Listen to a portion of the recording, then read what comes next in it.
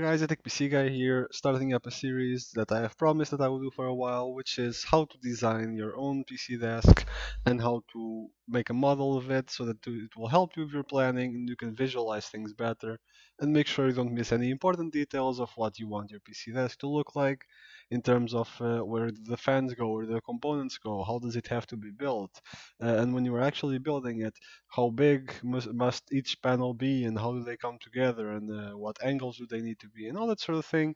And the 3D model obviously helps a lot with that.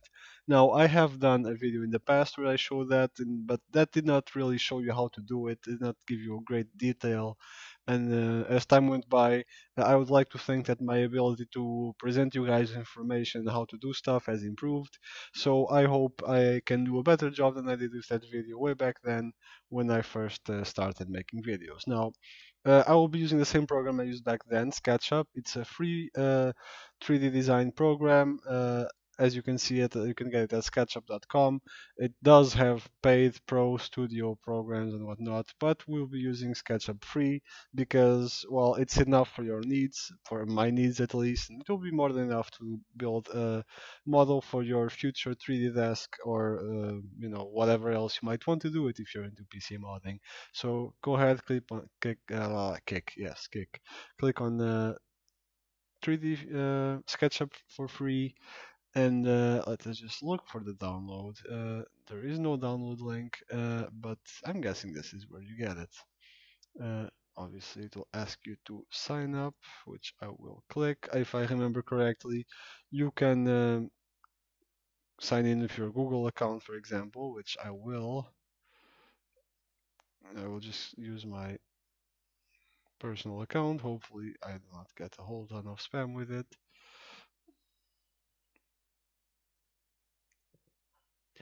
And this gives you basically the online app for it. You can use it without actually downloading a program. Now let's start with setting the things that you need, for example, that are important, which is here at the side, for example, you can check for what kind of units you want, inches, centimeters, meters, millimeters, depending on the scale of your project, as well as how precise you want those things to be. You can also adjust things like how do the endpoints look like, the ends of each lines, and how the distance is measured and shown, and all those sorts of things. So there is a lot of things you can check. For example, how to show if you want to see the axes and the guides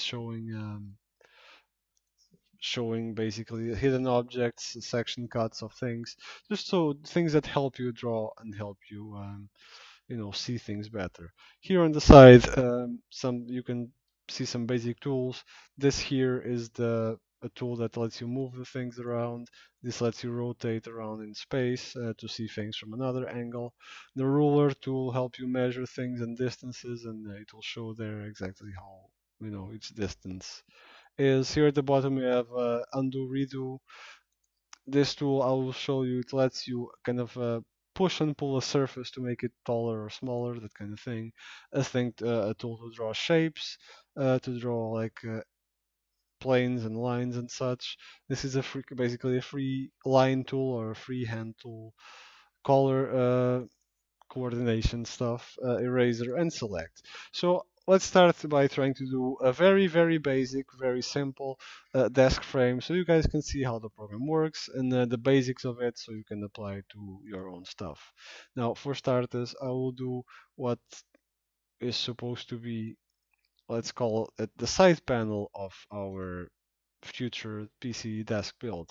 Now you saw, I used the rectangle tool here, and now I will be using the push-pull tool to actually lift it up from the ground. You could basically draw more rectangles individually until you make the area, but that would just cost you more time. This is a lot faster and a lot simpler. You can adjust the thickness, you can adjust the height, you can adjust a lot of things with this push pull tool. And if you look at the right corner there, it is actually going to show, well, I actually just deleted it. Let's actually go back to the rectangle, and actually will show you how tall you are making it. So right now let's make it, I don't know, a meter high, a meter 60. It doesn't have to be precise. This is just an example for you guys. And it shows you by how much you have to adjust it. If you look at the bottom right of the screen. So let's call this the first panel. Now, this is something that will be useful in the future, which is how to, as you can see, you can select each surface and each line individually. This makes it very difficult for if you wanted to copy the entire material to, for example, copy it and make a second side panel on this side. Uh, what I will do is you select it all, then you right click it and you group it. Now it is a group. A group is not saved, it's just that object that is there. If you want to copy paste it, you just have to Ctrl C, Ctrl V. But there is another way to save it for future use as well as in other projects in the future.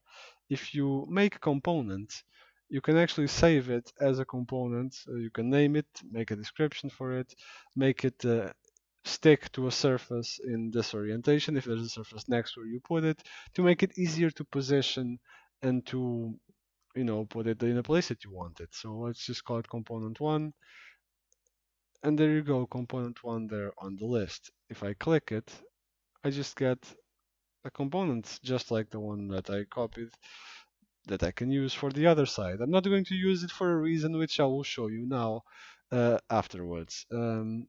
And I will also show you can explode it. And explode it just means that I forgot what exploding means. And actually, that is not what I wanted you to see. You can edit group if you want to change individual lines and things in the group again. So that is also an option that you have to edit the things that you want. Explode basically, yeah, I know what explode does. It just ungroups it basically. It's not grouped again, as you can see. I can select things individually. But I will delete it and I will show you how to build the rest of the things. And this might be a bit unpopular approach, but it worked best for me. You could make another rectangle here. I actually will, just to show you how to do it. No, you still go away. This is not what I wanted. I wanted to rotate it. Now, the rectangle tool, you can select it. And as you can see here in the tooltip, you have to select the first corner of the rectangle and then the second corner. Actually, I'm doing it wrong. Like I said, rectangle tool, first corner here on top, second corner here on bottom, and then you pull in the direction that you want to make the rectangle go, as you can see. So in this case, I want to make it go to the back here. And I will show you exactly why. Because we are going to do like this for the back of our desk. Now that the back of our desk is done, I would recommend grouping it, to be honest. Group, like, drag all of this, click away the group you already made, and make group. So you're not, so this is so you have an easier time selecting and deselecting things in this future. When you have a component or a part or a panel or whatever drawn, I strongly recommend always making it grouped to make moving it around and editing it more easy when there's tons of parts involved. Now, why will I not just copy paste this panel here to this side? Because if I do, I will actually do that. I have it here, and one drawback of this is that it is extremely difficult, or at least I find extremely difficult, to position it completely flush. As you can see, it has a height difference there. Uh, and I know you're gonna say, "Oh yeah, but just ignore it." But when you're actually measuring things to, later on cut things to size to make your desk, you want to have the exact measurements. So what you can do is you grab the ruler and you come here and you check. And apparently it has a width of 6.6 centimeters. So what you are going to want to do is to make, with the line tool, you make a length here of 6.6 centimeters. And now you have a point here, as you can see. Now if you draw this point all the way to the bottom, making it sure it stays, on the blue axis, which is the Z or the height axis, then you have drawn here, as you can see, a little rectangle. And this rectangle behaves just like all the other rectangles. Uh, that we have seen in that we can, actually I cannot because I must explode it, which is basically ungroup it as we see. And now, as you can see, we can make a surface here. I don't remember the exact size that I made the other panel, but you get what I'm going for. You just make this, it's probably not going to be the exact same size, it does not really matter. Uh, let's just go with this, whatever. Um, this does have the downside that the object will be connected as one here. How do you fix this? You just make a little line here to here, and the same thing at the bottom, and then you connect the two, and okay, your objects are now completely separate. So it's not the, well, yeah, I obviously is not the easiest way, but it's the easiest way to make sure that they are completely joined there. Unless I am missing, because I'm not a pro user of this, I might be missing something that lets it sit flush at an easier way. Anyway, like I said, I am also not a very experienced user of this. I'm just showing you guys how to use it and what things do. Now, these are the basic commands that you can do. Now, obviously, you would be wanting to have like a surface of your desk surface, basically. Let's do it like this. I know this is a very, very strange desk. Obviously, this panel should be a lot shorter, maybe a bit taller. Um, and actually, this should not go here at all. Like, let's call it like this. So let's say that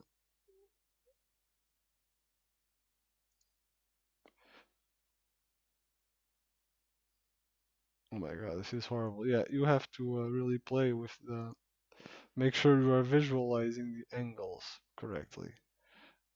You know, let's call it like this, and then like this, and now you have your desk, and you can make this hidden, hide, and now you can actually see the interior of that thing, and you can design your component. Anyway, this is a very basic how to work with SketchUp. Now, I hope it has been clear. I know it was not the most smooth explanations ever, and I know I've screwed up on the design a little bit, but I think I've been successful in showing you guys the basics of how to work with these tools. Now, you can go here on your account and you can save it. You can go here. Actually, no, do not click new model. You can go to, I believe, no, not 3D warehouse. Well, actually, it's there under save. So you can save it. You can make a folder. You can pick a folder for it. You can give it a name, as you can see. I'll put it guide01, and you can save it. And you can later on load it as well from. If you click here, you can basically save, export, insert, download, print, you name it, you have a lot of options.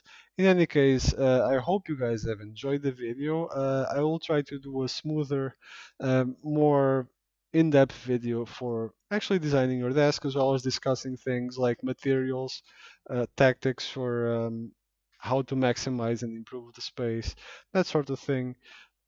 These videos, I warn you, will be somewhat long because there will be a lot of explanation and things to say and do.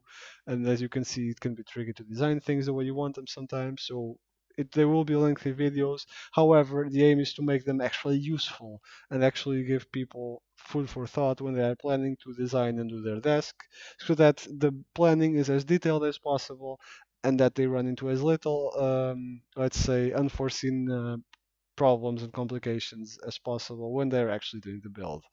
Now, this has been Ethic PC Guy. I will see you guys next time. Like, subscribe if you think that this series is going to be useful for someone, and I will see you guys next time.